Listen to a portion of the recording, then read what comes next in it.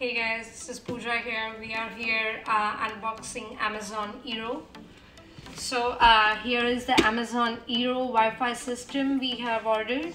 We'll just start with the contents of the box.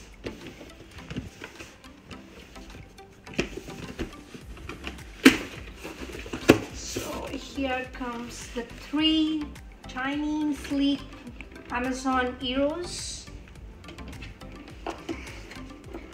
And then we have the instructions on how to set it up, how to download its app, and what are the steps included.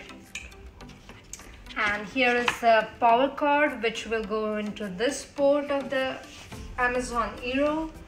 And here comes one Ethernet cable, which will go into this Ethernet port on the Eero. And you can see there are 2 Ethernet ports and 1 power port.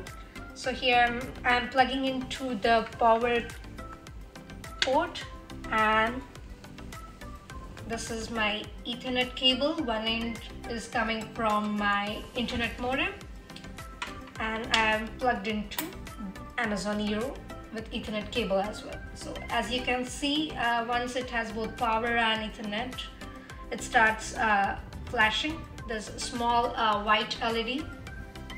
It starts flashing in.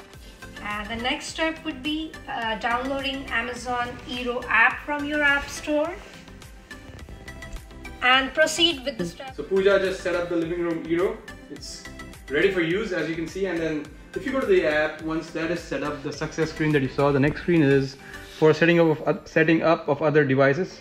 As you can see, we have 2 more Eeros.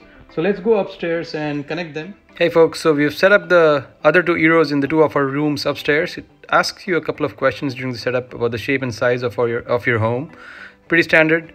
Once you are done with the setup of all the Eeros, you can connect your phone with which you were doing the setup to the Eero Wi-Fi mesh system. And then once that is connected, it gives you a fancy QR code with which you can connect the rest of your devices that you want to be on this network. So once your setup is complete and you go to the home screen of your Eero app, you can see the 3 endpoints, the living room, office, and master bedroom, that have the Eero endpoints. If you scroll down, you can see the devices that are currently online on the Eero mesh system. So let's give this a test. Let's go to Google Chrome. And this iPhone right here is on the Eero mesh system. The iPad here is on the Wi-Fi, the regular Xfinity Comcast Wi-Fi. Let's kick off the speed test on both these devices. This one in simultaneously. Actually, let me wait for this to complete. So we get 100 Mbps from Comcast, and this is close to 90 Mbps download speed. Pretty good. And upload looks like it's going to be 5.9, close to 6. Let's do it from the iPad now.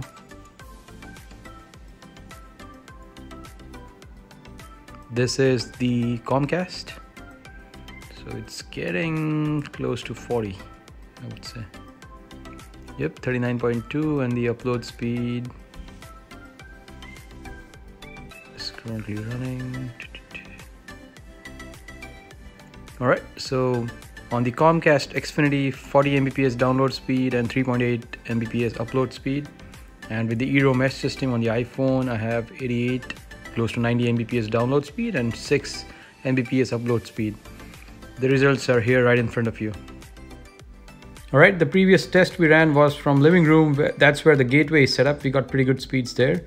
Right now we are on the 2nd level. This is from the far end of where the gateway exists. This is where we have had the most trouble.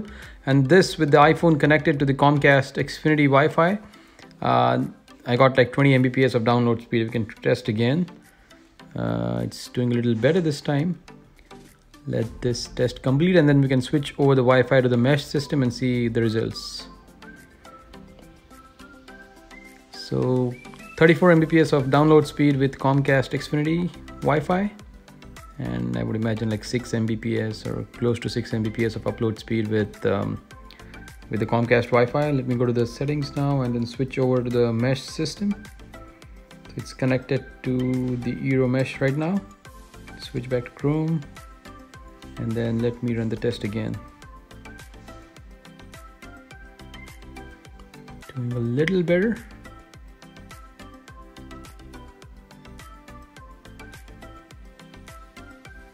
So not quite close to 100 Mbps that we hoped for, but 60 Mbps, which is better than what we had with the Comcast Xfinity, and it varies. So give it a try again to see what happens this time.